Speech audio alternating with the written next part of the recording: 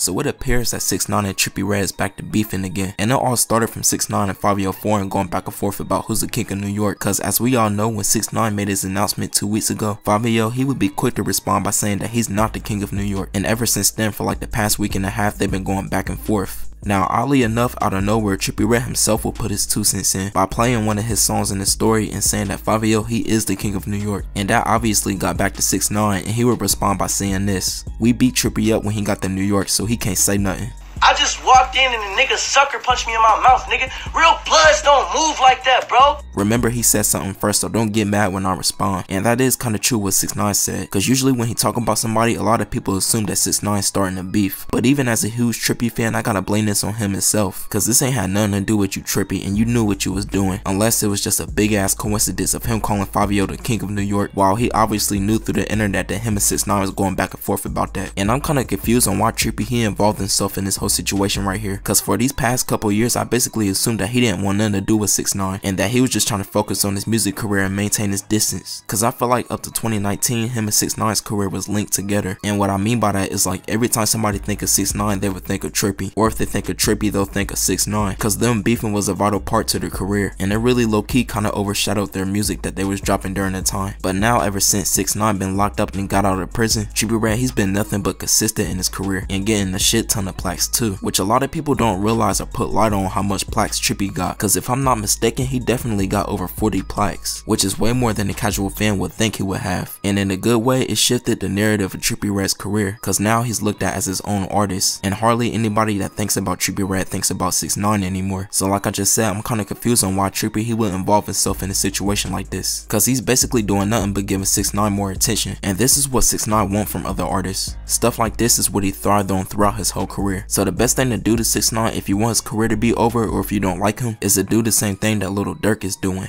ignore him, which obviously 504 has a problem with, cause all week this guy been doing nothing but going back and forth with him. Like at first when they called each other out, probably a lot of fans did care about it, but now a whole week and a half later and y'all still talking about the same thing? Like y'all niggas gotta move on or something, cause 5 he gonna have his fan base that call him the king of New York, and 6IX9 he gonna have his fan base that call him the king of New York. So it's basically a never ending conversation right here, and the only real way to prove that he is the king of his city is that he have to drop an album himself to see what his numbers do. Now granted, I understand that he's blackballed, so he's basically fighting an unfair fight with a hand behind his back, but when you talking like you the king of the city, that's what comes with it. And a lot of fans ain't gonna care if your album sales do low when you're clowning other people's albums. But these are my thoughts and opinions on this whole situation right here. Be sure to leave yours in the comment section down below. And do you think if Trippie Redd and 6IX9 had beef again, would it hit the same like it did back in 2018? Or you're just over them beefing and that was a good moment in time right there? But be sure to like, comment, and subscribe.